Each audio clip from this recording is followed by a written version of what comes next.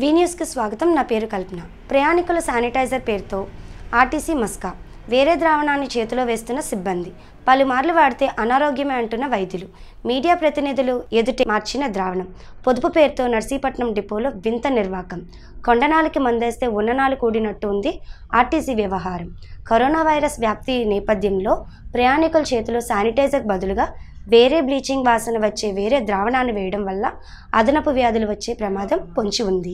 ప్రస్తుతం ఆర్టీసీ నష్టాల్లో ఉన్న నేపథ్యంలో ఇటువంటి పొదుపు చర్యల వల్ల ఏ ప్రమాదం ముంచుకొస్తుందోనని ప్రయాణికులు ఆందోళన చెందుతున్నారు.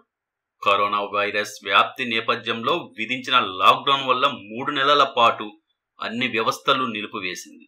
దీనిలో భాగంగా ఆర్టీసీ సైతం ఒక్క బస్సును సైతం సర్వీసులకు పంపకుండా నిలిపివేసింది.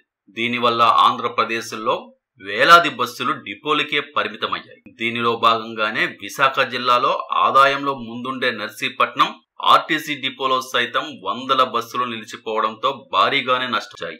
అయితే కేంద్ర ప్రభుత్వం లాక్డౌన్ ఎత్తివేసి అన్లాక్ ను ప్రవేశపెట్టాక పరిమితి సంఖ్యలో బస్సులు తిప్పేందుకు అనుమతి ఇచ్చింది. దీంతో పాటు ఈ సర్వీసులు నడిపే సమయంలో ప్రయాణికులకు ఆరోగ్య భద్రత దృష్ట్యా కొన్ని జాగ్రత్తలు తీసుకోవాలంటూ షరతులు విధించింది. వీటిల్లో ప్రధానంగా రోజు బస్సులు శానిటైజ్ చేయడం, ప్రతి ట్రిప్ తర్వాత మరోసారి శానిటైజ్ చేయాలి, ప్రతి ప్యాసింజర్ కు డిపోలోకి అడుగు పెట్టిన వెంటనే థర్మల్ స్క్రీనింగ్ చేయాలి, అలాగే వారి చేతుల్లో శానిటైజర్ వేసి శుభ్రం చేసుకునేలా ప్రోత్సహించాలి.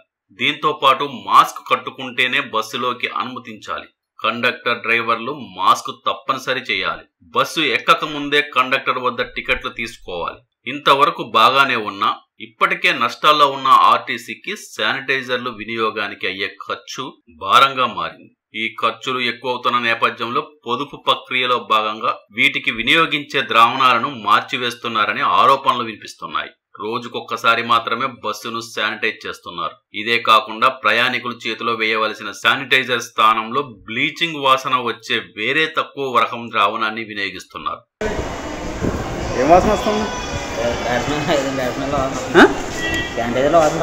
అదే ఏం వాసన వస్తుంది కరెక్ట్గా చెప్పండి. బాగా చూడండి.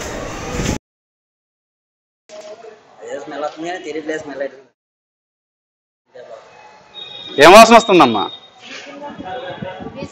బ్లీచింగే. ఏంటి సార్ బ్లీచింగ్ కొట్టమని చెప్పారా? వచ్చిన వాళ్ళకి బ్లీచింగ్ కొట్టమన్నారా?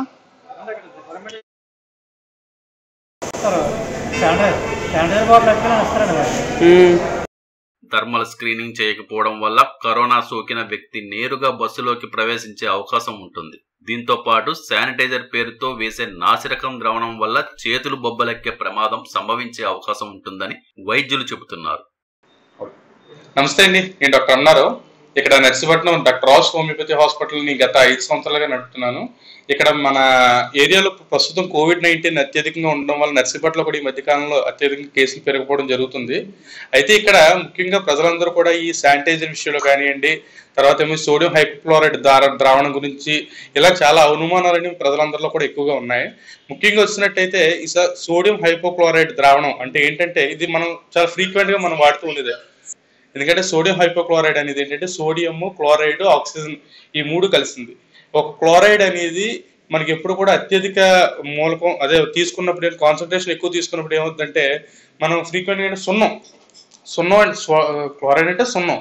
ఈ సున్నం అత్యధికంగా మన చేతుల్లో కాస్త మన వీధిలో మన ఇంట్లో చిన్నప్పుడు సున్నం వేసుకునే ఇంటికి ఆ సున్నం చేతితో కలిపేస్తుంటే ఏమవుతుంది, చెయ్యి అంతా కూడా పొక్కుపోయినట్టు అయిపోతూ ఉంటారు. దీన్ని మన చేతులకు కడుక్కోవడం మీద వాడడం అనేది అంత మాత్రం కరెక్ట్ కాదు.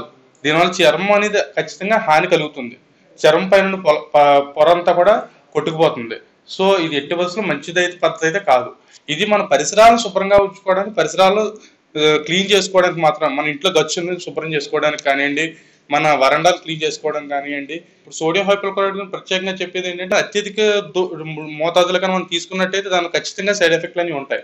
కాబట్టి ఈ కొంచెం ప్రతి ఒక్కరు కూడా చాలా జాగ్రత్తగా ఈ సోడియం హైపోక్లోరైడ్ ద్రావణం విషయంలో మాత్రం చాలా జాగ్రత్తలు తీసుకోండి.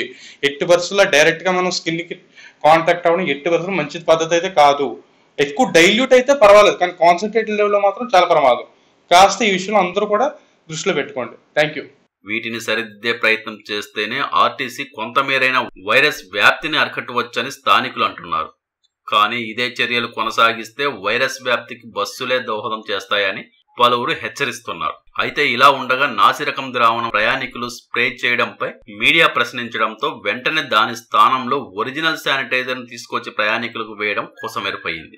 అయితే దీనిపై మాట్లాడేందుకు ఆర్టీసీ డిఎం నిరాకరించడం పొదుపు చేపట్టే విషయంలో ఇటువంటి చర్యలను పాల్పడినట్టు పరోక్షంగా అంగీకరించినట్టే అవుతుందని పలువురు అనడం విశేషం. ఇప్పటికైనా ప్రయాణికుల ఆరోగ్య దృష్ట్యా చర్యలు చేపట్టాలని పలువురు కోరుతున్నారు. నిరంతర వార్తా సమాచారం కోసం మా వి న్యూస్ ఛానల్ సబ్స్క్రైబ్ చేయండి. నోటిఫికేషన్ కొరకు బెల్ ఐకాన్ని యాక్టివేట్ చేయండి.